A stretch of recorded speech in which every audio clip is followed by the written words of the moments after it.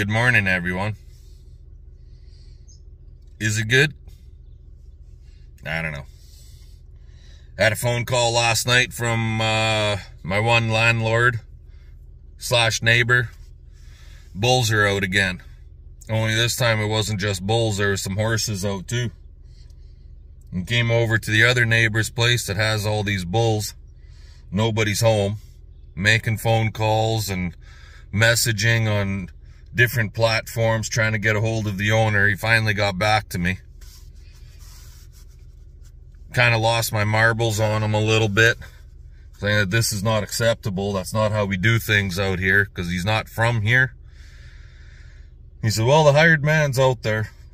I said, well, your hired man's a dumbass and he doesn't know how to do his job because he won't fix the fence or nothing. Anyway, I'm going for a drive, checking on things, and there's still bulls out. I don't know about the horses. I didn't see any yet. I'm at his yard. And vehicle's here. And nobody wants to answer the damn door. Tractor's sitting right there. And it's friggin' pushing 9 o'clock a.m. My guess is the guy's still in bed. Or gal, or whoever it is. The hired person is still in bed, is my guess. When I was taking that machine, that Valmar applicator, grass applicator, fertilizer applicator back to Blair's Ag, that vehicle was just flying coming off the highway. And I kind of thought, well, that's got to be the hired man. He probably got an ass chewing because I chewed the owner out a little bit. And he probably got his ass chewed out over the phone. But the friggin' fence is loose. Very loose. All along here. I'm looking at the wires through the trees. Along my side, on the land that we rent, the wires are broken. Along the grid over this way, I saw broken wires, and it's right in a slough. Like, we just had a crazy ass winter with all the snow and wind, and trees fall down, trees fall on the fence. Well, it's gonna break the wire or knock them, make them really loose. So get out there and fix the damn fence so the animals stay in, right? And he still has animals out. Well, there's 3 there, but right there, look, you can see. Slow down, Panna.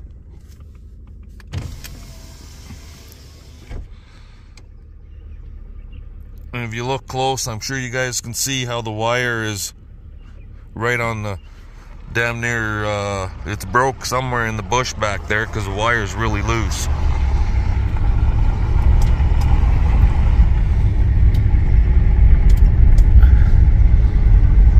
I'm just kind of doing this video here right now, recording all this, so we got something to go by for later on in the future. Like, there's animals out there.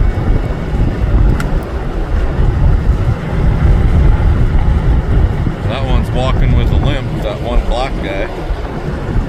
But right up here, you see the fence right there? There's trees on top of the fence, and the top 2 wires are almost touching the 4th wire. It's a 4-wire fence. 4 or 5. 1, 2, 3, 4, 5-wire fence. So the top 3 wires are right down to the 4th wire. And the animals are just walking right over top.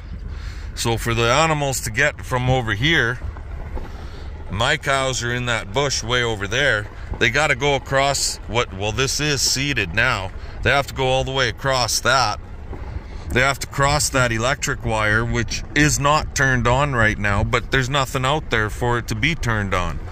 My cows are fenced up in that bush pasture over there.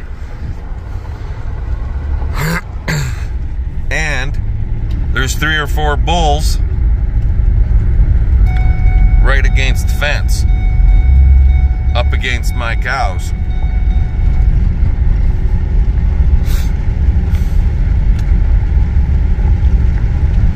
This gate in this corner is closed.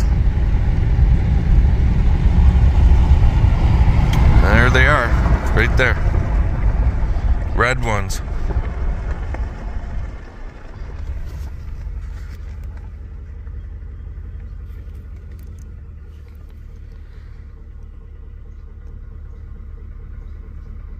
There they are.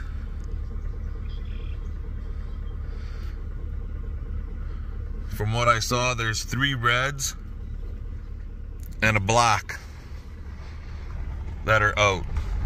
And according to the landowner that I rent from, there's also a couple of horses. In fact, he had horses in his yard. I mean, that's just freaking ridiculous. It doesn't take much of a fence to keep a horse in. So if the horses are even getting out, like, what the fuck? Now, am I gonna go chase those bulls? Theoretically, I should be. But we've been dealing with these animals getting out continuously over the past little while, and nobody wants to fix fence. It's not even our fence to fix, and they don't want to fix their own goddamn fence. I'm almost leaning towards impounding the animals.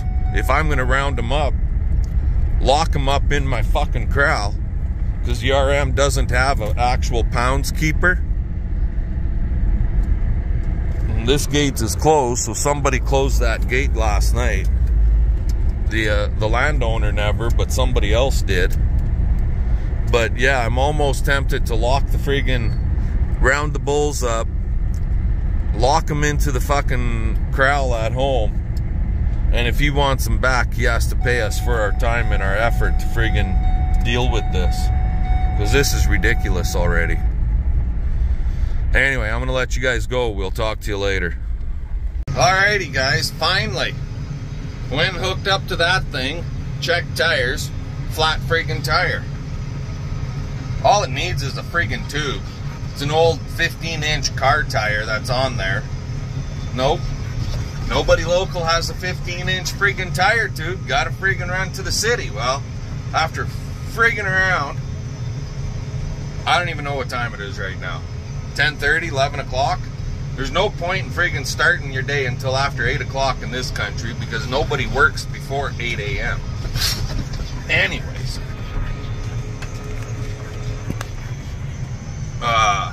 Ended up finding another tire, put that on. The tire's holding air, but now the fucking valve stem is leaking a little bit. Well, I only need it to last for about 4 hours, right? So, to hell with it. I'm going. We're gonna fucking go. We're gonna get this harrowed, and when I go to move this thing home, I'll just take the air tank out there and throw some air in it, because we got to get rocking and rolling here. Like, my God, this last friggin' 80 acres, 85 acres left to do is going to take forever. The stuff that we had straight pipe spray, the friggin' weeds are coming in already. And that was 2 weeks ago. So, yeah, we got to get the friggin' oats in the ground over there. Jesus, it's just not going worth a damn today. Between the neighbors' bulls and screwing around with tires, hopefully the rest of our day will go better. Anyway, talk to you guys later. Alrighty guys, well, that's all done.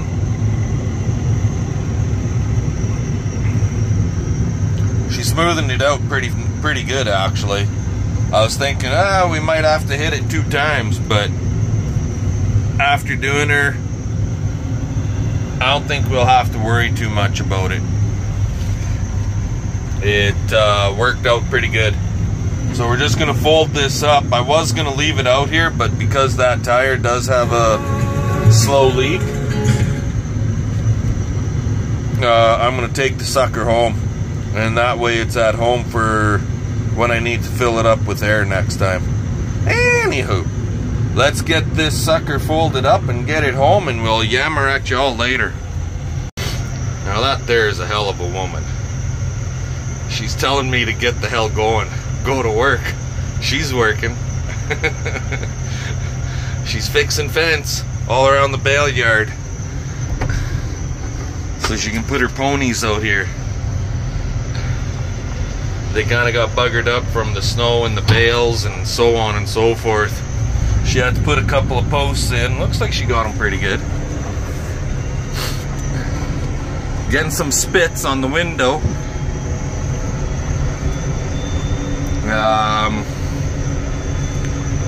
All fueled up. 74% friggin' DEF fluid. Friggin' DEF, you know. The tractor burns up a hell of a lot of fucking DEF.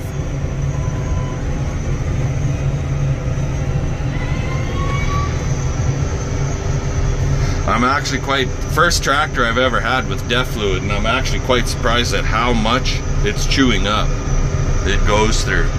But anyway, now we gotta go and disc that other friggin' organic field, that other 42.5 acres or so. Yeah, fun, right? And then we'll seed it down, and then we'll get to this. That's oats. And that we're just gonna direct seed. We don't have to disc that down or nothing. We're just gonna direct seed, till it, no-till it in, and maybe do a harrowing on top of that.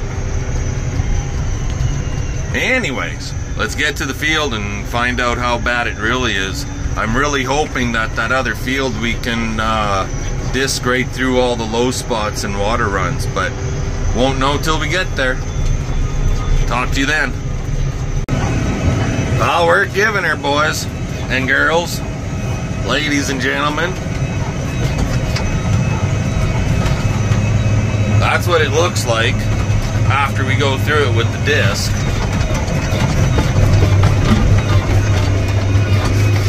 There.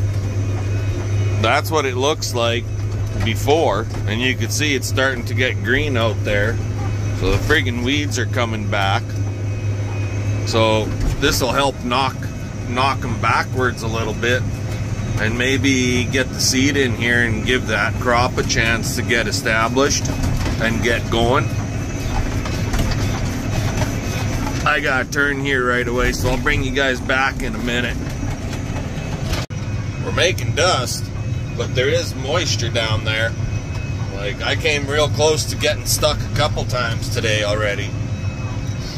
I was on the outside edge, outside round, close to a slough. We were scratching hardcore. Pop her in four-wheel, and she just pulled her on through. Lift a little bit, and yahoo, you gone. So, we're not cutting real deep, but we're cutting deep enough to help smoothen this out some. That's the whole idea, more than anything, is just to smoothen this out, because, yeah, pre-working with cultivators for the birds. I guess maybe if I had a basket, a tumble basket on the backside of the cultivator, that would help, but I ain't got that kind of stuff. I ain't that rich. Maybe one day when I get to be a big farmer, like millennial farmer, LOL. I can use some of my YouTube money when I get to be big like him with 1 million subs to buy some fancy equipment. Anyways, gonna let y'all go. We're gonna continue on out here, try and get this done here this afternoon, so that we could be seeding in here tomorrow. We'll talk to you guys later. Have a good day. Alrighty guys, well, we're out here seeding. It's, what the hell is it, 9:30? Something like 9:30 at night. I got the best helper around. What's that say? I'm bouncing too much, I can't see 20 it. after 9. 20 after 9. So Are you we'll sucking get. up? Am I who? Are you sucking up? Nope. What'd you do wrong? I don't know. What'd I do wrong, guys?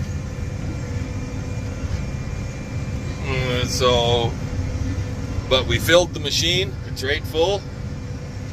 And we going. We'll get the opening rounds done here tonight anyways. And see what happens. So lifted the machine because this is pretty powdery. So it's not so deep.